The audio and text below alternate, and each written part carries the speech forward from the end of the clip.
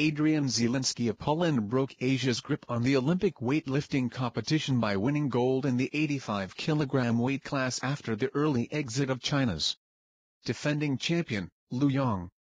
Zielinski, world champion 2 years ago, lifted a total of 385 kilograms, equaling Russia's Abdiakatov but finishing first under the rules because he weighs less. Iran's Kianush Rostami got the bronze. Lu finished first in the snatch portion but bombed with 3 failed attempts in the clean and jerk.